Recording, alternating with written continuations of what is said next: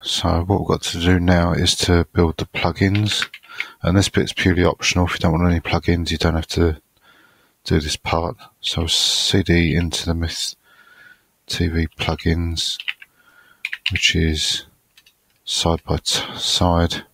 Sorry, Myth plugins it's called.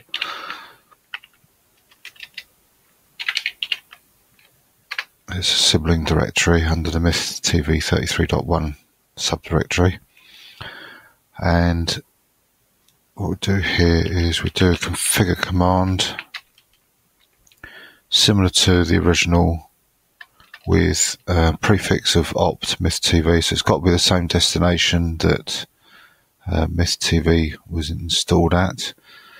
And there's a couple of options here. You can either run that as it is and it will build all the plugins by default. You can disable all the plugins with disable all, which on its own is probably not a lot of use, because why would you bother building them? But it's useful if you want to build just one or two of the plugins, rather than saying enable or disable the plugins you don't want to do. You can say disable all and then follow it with enable the particular plugins you want to enable. So for example, I just want to enable the archive plugin, and I think if you do a list, yeah, these are all the names of the plugins here. So there's an archive, there's a browser, there's game music and so on plugin.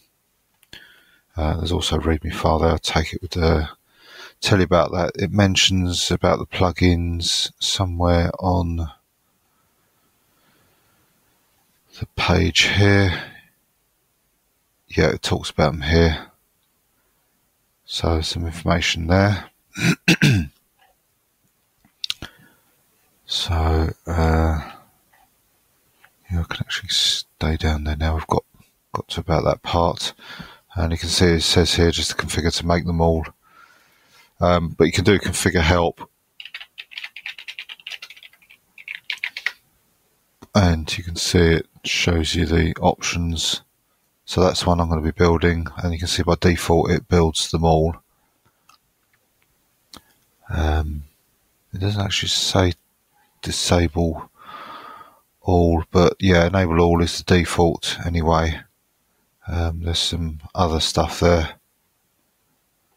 So as I say, I'm going to just build the MythArchive one. This allows you to export our recordings from MythTV easily with some metadata about the program. So yeah, so disable all.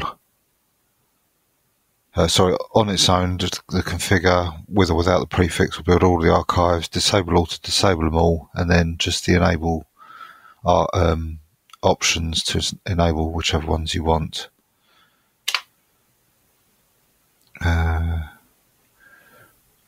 Right, it's called MythArchive. Sorry, MythArchive.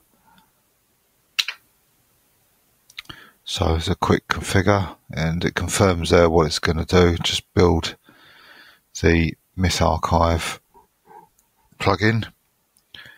So then we build this. So this shouldn't take too long because it's only one.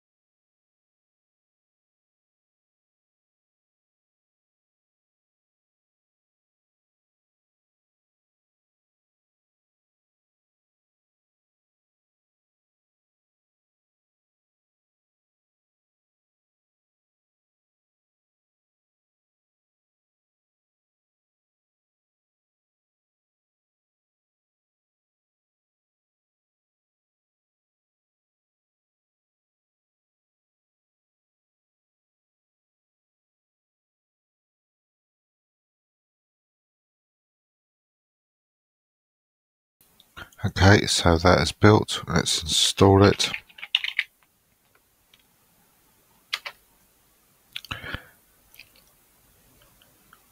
And that's MythTV built.